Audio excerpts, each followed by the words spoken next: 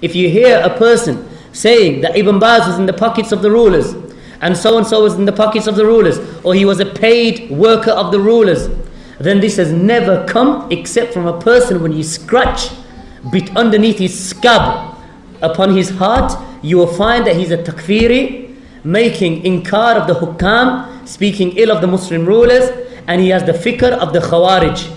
And it is the Khawaarij who say this about our scholars and about the ulama. And no one except a person of bid'ah and dalala will criticize the rulers and criticize the scholars with regard to this. And as for the person who criticizes the rulers and the hukam, and they speak ill of them, and they're just speaking against them, they know that they are the worst of the Khawaarij.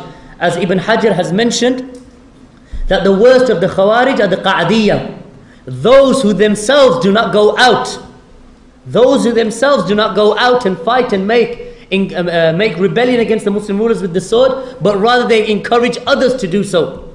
So when you hear a person doing this, then know that he's a Ruwaybid from the Ruwaybidah, a person who is despicable, dishonored. You should leave him and keep away from him. For verily the one who speaks against Ibn Baz and the likes of these know that they have nifaq with them. The nifaq of the actions and the nifaq of the tongue that they have with regard to the Muslim scholars and the scholars of the Ummah. For verily in these times you will not find anyone the likes of Ibn Baz or the likes of Al-Albani or the likes of Ibn Uthaymeen, rahimahumullah ta'ala. You will not find the likes of these kind of scholars. So the one who speaks against them has a disease in his heart, he is corrupted, he has a sickness, and his sickness is either that he is cured by ilm and sincerity because he is insincere, and he is ignorant.